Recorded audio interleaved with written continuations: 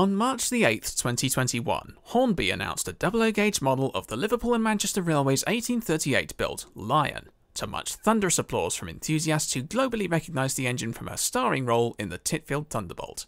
On March the 9th, 2021, Rapido Trains announced a 00 gauge model of the Titfield Thunderbolt. Oh, a duel! How very delightful! Yeah, I know, I didn't coin that reaction, nor did I particularly want to make this editorial as I'm pretty bored with this same story popping up all the time, but people have been asking me about this sort of thing on and off for the last 2 years or so, and to be fair, it does make for the kind of interesting pod talk that I usually try to go for on this show.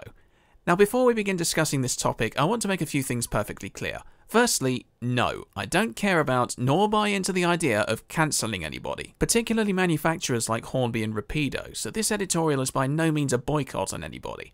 And secondly, no, I'm not doing this from the perspective of a railway modeller, seeing as that pastime requires having tons of money, and when you're an independent filmmaker, you tend not to have money, especially if you're in the UK. I mean, I used to be a railway modeller, but spiralling prices and life circumstances forced me to cut back on having nice things years ago. But at least this way, as an ex-railway modeller looking in from the outside, nobody can accuse me of questionably obvious bias in the way they do with various YouTubers who built up a following from reviewing modelling products. So, let's have a go at this. Obviously, this isn't the first time that modelling manufacturers have clashed over the same product, nor is it a situation that's exclusive just to Hornby. The same thing happened with Accurascale and Dapol over Manners recently. But it's a hot topic for anybody in a position to criticise Hornby, as it seems to have become something of a trend for them in the last 3 years. Take, for example, the Battle of the Terriers between Hornby and Rails of Sheffield. The Rails one was announced in March 2018 in collaboration with Dapol and the NRM, with Hornby announcing theirs 10 months later. But the Hornby one was just delivered first at a lower price. This was a big deal for them as they'd been making a Terrier since 1998, having acquired second-hand tooling from Dapol. Unfortunately, the old Hornby Terrier always suffered a bit of a mixed reputation, seeing as the 1989 tooling was a somewhat weird Jekyll and Hyde amalgamation of the A1 and A1X variants. But at the time, it was a big hit, so Hornby chose to renew the tooling with updated measurements to separate the two variants in the build-up to their centenary. Their reason being, they've been making one for years and it's a popular model, so why the hell drop it?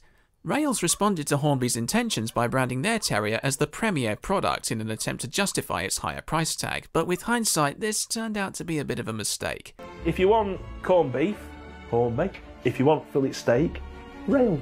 Reports came through of completed Rails Terriers not running properly, being a pain to dismantle and reassemble for maintenance, arriving with parts broken off, paint being chipped, electrics burning out, and basically ranging from poor to exceptional at best. Hornby's Terrier, while believed by some to be far from perfect, was generally better received, and by turn of good fortune, people staying indoors during the 2020 pandemic enabled Hornby to turn its first half-year profit in 10 years. Mind you, the real winner of the Terrier battle seemed to be James May, with his 2-part Big Trouble in Model Britain series covering the development of the new Terrier and the war between manufacturers. Since then, Hornby has faced similar clashes, with their Rocket third-class coaching stock clashing with Rail's own variant, and more recently with Hatton's over generic 4-wheeled non-corridor coaching stock.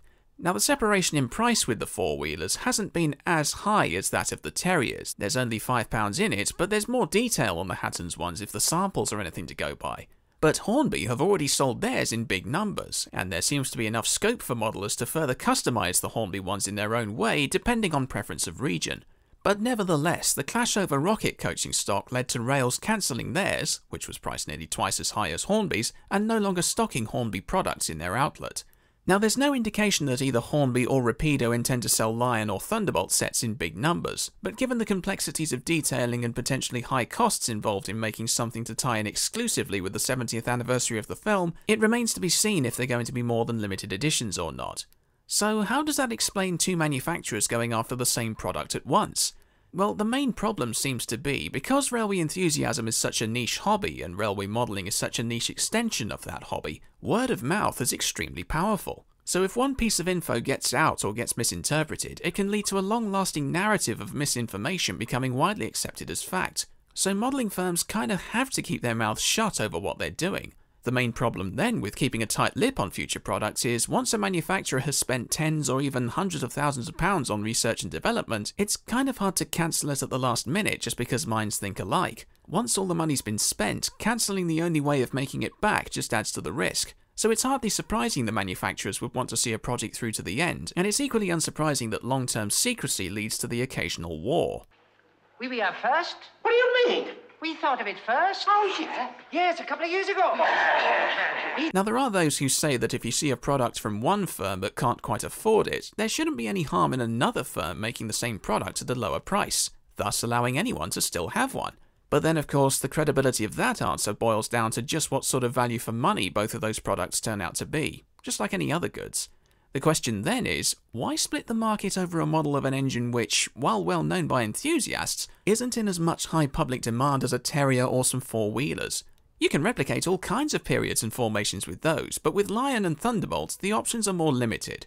The main difference is Rapido seem to have the upper hand in terms of exclusive rights to selling theirs as the Titfield Thunderbolt. So people hoping to buy Hornby's Lion purely for the purpose of owning Thunderbolt may be disappointed to learn that Hornby don't have the rights to do so. Furthermore, Rapido's set doesn't just stop at the locomotive. The full range goes the whole hog with stuff from the film, including a towed brake van, the Pearson Crump Bedford bus, the Wisbeach and Upwell tramcar, the makeshift carriage fashioned from Dan's house, and 3D printed figurines of the cast. Rapido already make an LNER J70 tram that's reported to be very good, so that could double up with the Wisbeach and Upwell tramcar used in the film, which no doubt kids and adults would be thrilled about. It's interesting how the first announcement dates from both firms were pretty much back to back. It's not my place to guess how one found out another was making the same model, but I wouldn't be surprised if Studio Canal got a call from one of them and answered, "Oh, you want to license Titfield? You do realise these guys beat you to it, right?" But like I say, not my place to speculate. Another question people may ask is, why does everybody make the same stuff when there's a whole plethora of untapped rolling stock ready for them to make and sell? Which you could say, they're kinda right. There are indeed big gaps in the market which usually get filled by people kit bashing or scratch building them. The question then becomes simply, how many people would buy one of those gaps ready to run? And when I say buy, I don't mean nag the manufacturers into making it, saying that they definitely will buy it, see the finished product on the shelf and then reconsider buying it after having a mild heart attack from seeing the price tag and just pass it by while it sits on the shelf gathering dust and eventually has to be flogged off at a much lower price just so the retailer can finally get rid of it. Besides which, some locomotives are simply going to be more popular than others.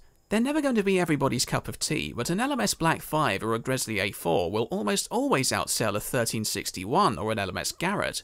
Hell, pretty much everybody who's dabbled in railway modelling would have had at least one loco based around that 040 shunter at some point in their lives, and no doubt crashed it more times than Richard Hammond because it has a scale speed that makes Mallard look like an asthmatic snail. Oh sure, there's an obligation for the manufacturers to market their products in a way that sells, regardless of how good they are, but unfortunately their main feedback over whether or not a product is worth doing is how well it translates into continuous profit for them. Yay, capitalism! It would be clever with hindsight to say that Hornby could have chosen a different early railways prototype like Planet or Novelty or San Paré to follow up from their rocket last year, but again, no thanks to Titfield, they might have chosen Lion just because they think she might be the generally more appealing machine from that period. Or they may not, who knows for sure. This isn't the first big Clash release that two modelling firms have announced, nor will it be the last. Some may take it as a position of spite, others will see it as pure coincidence. Some will see it as one copying another's original homework, others may think these kind of things are inevitable, etc, etc. But either way, it highlights the problems that model railway manufacturers have been facing throughout the hobby's history. It makes me thankful that railway YouTubers aren't locked in a similar war over subject matters, though to be honest, I wouldn't be surprised if we're all secretly at war with Michael Portillo. I'm not going to make any predictions over who's going to come out on top, because the only way we're literally going to see what happens next is for both manufacturers to deliver their intended models and just see how well they're received. Meanwhile, what was the web address for the petition of a follow-up documentary on their development, James? www.goonbbc, give us another series. This one was very inexpensive to make, and I'll even have a haircut if you say yes.co.uk. If only. I'm Chris, and I'm here to gauge the issue.